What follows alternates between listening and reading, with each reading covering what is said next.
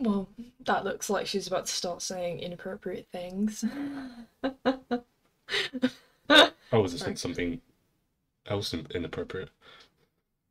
Why should your right to freedom of speech trump a trans person's right not to be offended? Because in order to be able to think, you have to risk being offensive.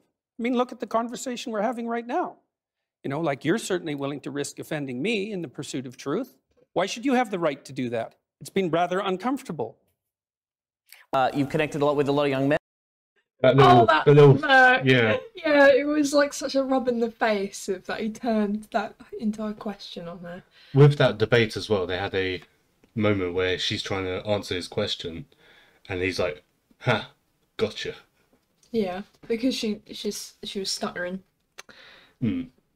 Men, lots of different people, but young men particularly seem to, find something in your message. I'm a young man. I'd like to be improved, please. Yeah. I want to stop being a pathetic weasel. Yeah, that would be good. Clean up your room. I don't know. That would be good. Oh yeah, the way he was talking. So Savage. Yeah, that would be good. Sort it out. it's like, clean your room. Know how you can go out and protest the structure of the entire economic system if you can't keep your room organized. What are the limits of that idea, though? Because you can have a lovely clean room, but if for my generation, we're looking down the barrel of climate change, we can't afford a house, some people can't get work, university education's unaffordable. Like, there are these huge, massive problems in society and the political economy that are also going to, screw us over in the big picture that the clean room isn't going to necessarily fix. If you're going to fix complicated problems, you have to learn how to fix simple problems first. I want to know, what is... Yeah, if you can't fix a clean room, well, you're fucked. Like, how hard is it to clean a room? Like, and if you don't clean the room, then you're gonna have bigger problems to deal with. Do you know what I mean? Yeah. is your answer to young people for some of the really big problems facing humanity, like the climate catastrophe, like economic crisis, like the precarious job market? Because they just don't, like, you talk all this much about individual responsibility. Most of us are never going to be able to afford to have all of these assets to have responsibility over. So what is your advice beyond banal comments like clean your room?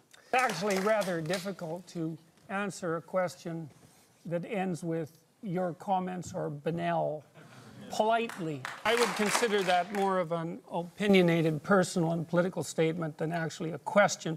So why don't you try reformulating that so that there's an actual question there? A trans woman is a real woman. Yeah. I quite like the simple questions. Straightforward questions. Yeah, straight to the point. I don't really like the way those questions are formulated. I don't know what that means. What do you mean, a real woman? Well, I'm asking you, in your mind, it depends what you think a real woman is, but do you think a trans woman is a woman? No. Why not?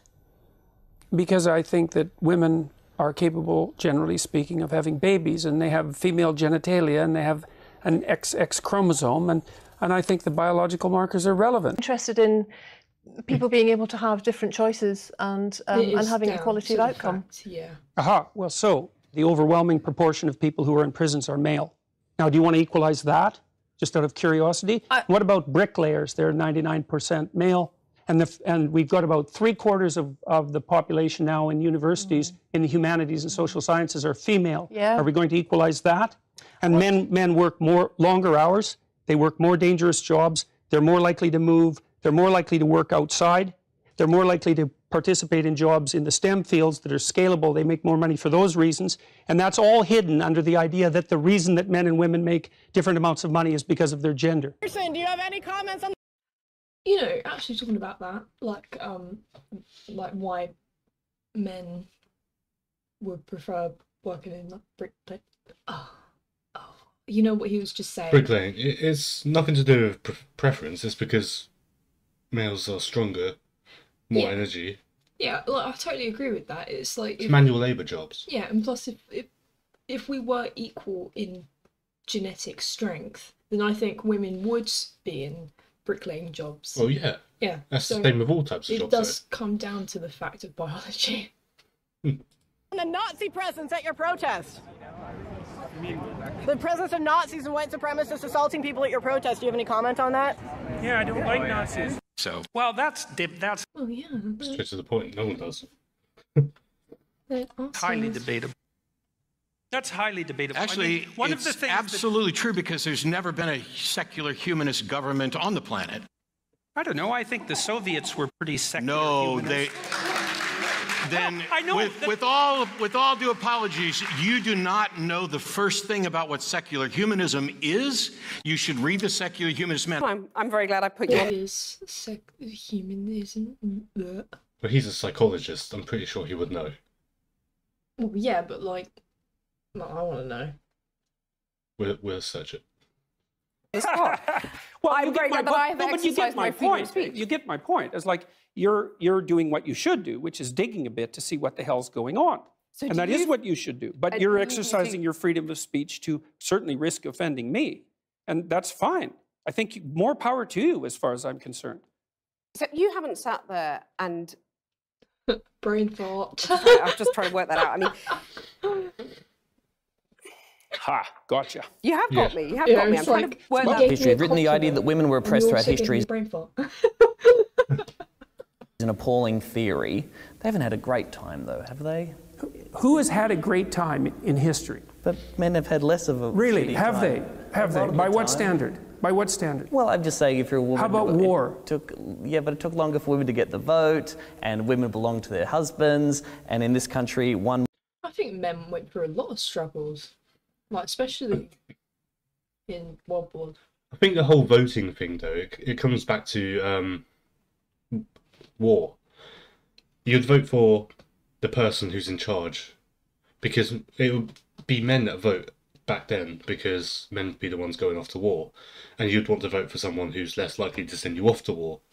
So it affected men much more about who they voted than who women voted for back then. Yeah. Yeah. a woman dies every week from domestic violence, a man dies like once a month, I believe, from that same cause. Like, aren't there some clearly obvious things that women are victim of as a result of their gender? There are. What? Well, it's just a problem that he's pointed out. Like, there are a bunch of other problems. Inequalities in the catastrophes that the genders are subject to. And so, look, first of all, there's some things we got to get straight. History is a rough business. Everybody had it rough. In 1895, the typical Westerner lived on less than $1 a day, which is absolute poverty by today's standards, right? And so people were brutally poor for almost the entire course of human history. It was rough. You say, well, did men or women have it worse? It's like, well, you know, that's a complicated question. But one of the things you can say is everybody had it pretty damn bad. Marxists say, well, that wasn't real Marxism. What it really means, and I've thought about this for a long time, it's the most arrogant possible statement anyone could ever make.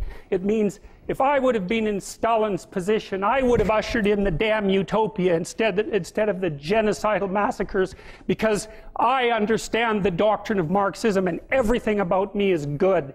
It's like, well, think again, sunshine. I'm not suggesting in the least, and have never suggested, that there's no domain for social... Yeah, like everyone thinks that they have the best ideas, everything that they think of will work, but when it actually comes to it, they end up being genocide. Social action, I'm suggesting that people who don't have their own houses in order should be very careful before they go about reorganizing the world, which happens in many ways. I see a backlash against masculinity, and a sense that there's something toxic about masculinity. But what is this idea of being over? Why is society overly feminized? Well, I didn't ever say that society was overly feminized. So if we're going to discuss my views, we should use my actual words. Women got full legal rights. They'll have the right to determine what language I use, especially when it's backed by punitive legislation. And when the words that are being required are the constructions, they're artificial constructions of people I regard as radical ideologues whose viewpoint I do not share.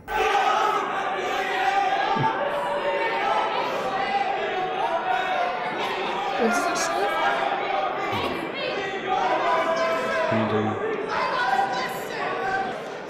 say? That's pure narcissism at work, by the way. I think it's like bigotry. Probably. Yeah. So freedom to smash bigotry. Maybe. But his comment, that's pure narcissism. That they're all in love with themselves. A question for Professor Peterson.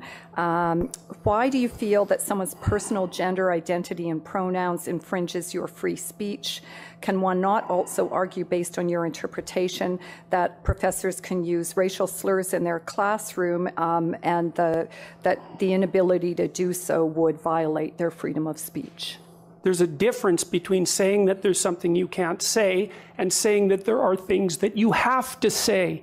And I regard these made-up pronouns, all of them, as the neologisms of radical PC authoritarians.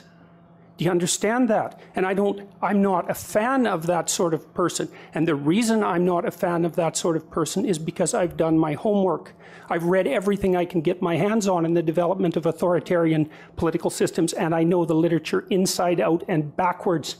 And I am not going to be a mouthpiece for language that I detest. And that's that. I reckon he'll make a great villain. I detest. He'd make a great villain in a movie.